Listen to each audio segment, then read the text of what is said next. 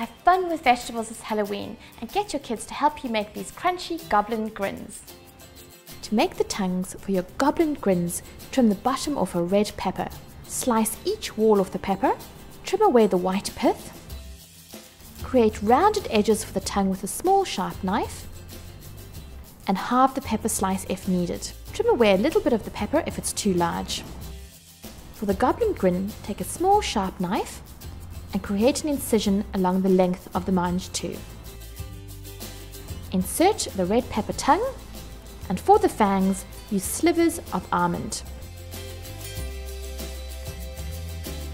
Complete the process until you have a platter of Goblin Grins.